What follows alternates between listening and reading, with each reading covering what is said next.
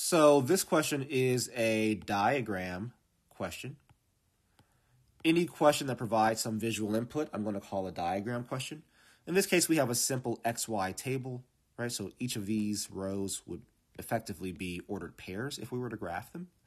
The question says for line H, the table shows 3 values of X and their corresponding values of Y. Line K is the result of translating line H down 5 units in the XY plane. So what does that mean? If I take these values, right, this is line H, and I'm translating them down 5 units in the XY plane, that means I'm not affecting the X values, right? The X values are not being affected. I'm not translating anything horizontally, left or right. All I am affecting, or all I am impacting, are the Y values.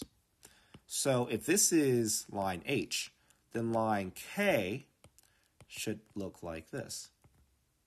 For that same 18, instead of 130, it should be 125 because I've translated that value down 5 units. For 23, instead of 160, it'll be 155. And for 26, instead of 178, it'll be 173. The question says, what is the x-intercept of line K? Well, the x-intercept, I need to know what would I need to know? I need to know the equation for this line, actually. So I'm going to take some values here. I'm going to take the first 2. So I have 18, 125 as an ordered pair, and 23, 155 as an ordered pair. I'm going to write my slope-intercept form of a line here, y equals mx plus b. I'm going to find m by taking the difference in my y values, 155 minus 125, over the difference in x values, 23 minus 18. And what I get here is 30 over 5, which is 6.